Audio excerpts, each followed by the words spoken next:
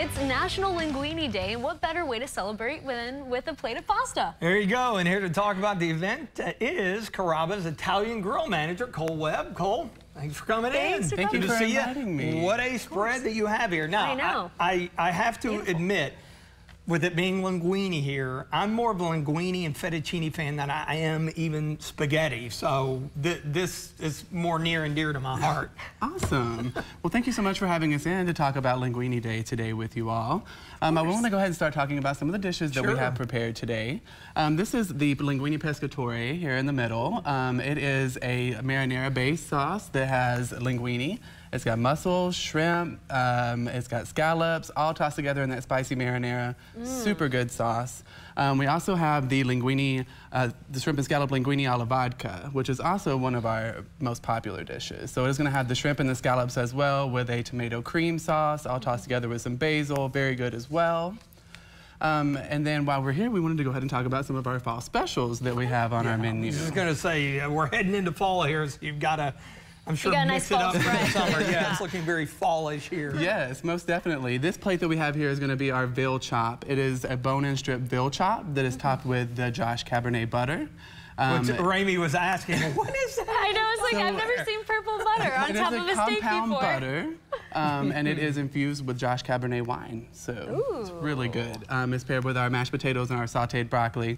And then a fan favorite that we have had around a few years ago that everyone loved was the wings, which are the calabrian and pepper wings tossed in the spicy butter, also paired with that gorgonzola sauce, really good as well.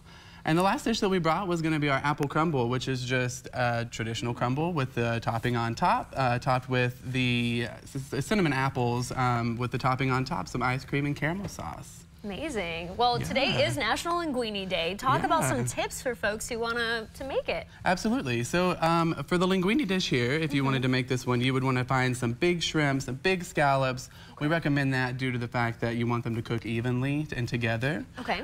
So you could do that. You can grab some marinara sauce, some linguine. For your linguine, if you wanted to do linguine al dente, you could cook it for about 4 minutes and then bring it out. It'll be al dente for you. And then for this dish, I think what makes the dish the most is the linguine mixed with that tomato cream sauce. It's so good. So, compared to some of the other dishes, like where does linguine rank in the pecking order here? I mean, linguine is very, very popular. It is probably next to spaghetti popular for us, honestly. So. And TG, you said you like it better than spaghetti. So this is the perfect day for you. Like a texture thing, because again, obviously, fettuccine's a little bit, you know, wider than the linguine, but it's just a personal preference. I mean, it's all good, so. Yeah. And, you know, where's your restaurant located? We are located over in Hamburg at 1881 Plotted Place. It is right next to Ethan Allen, so that's where we're located.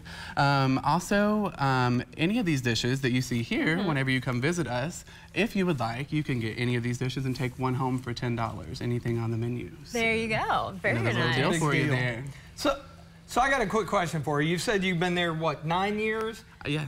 How do you kind of, I guess, stay ahead of the curve? Because you're not cooking the same thing that you cooked 9 years ago. We are not.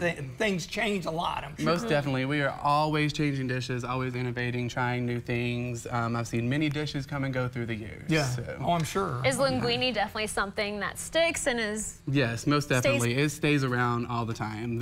We have had many different seasonal specials with linguine, so that tends to be the pasta that they go with whenever we do some type of special. Do you have a personal favorite on the menu that you just love? Actually, the shrimp and scallop linguine alla vodka is one of my favorite dishes. Like I said, it is the tomato cream sauce, the scallops, the the shrimp, and then with that vodka mixed in, cooked down. I could probably second with him on that. If I had to pick one, getting the dessert, because that kind of goes with it. Yeah, that'd probably be my dish of choice. And you were telling us a little off camera about the wings too. How we're gonna have to try those. Try them. They are so good. And like I said, they were a fan favorite for a long time. So I'm definitely glad to have those back on the menu. And one last time, how can folks learn more?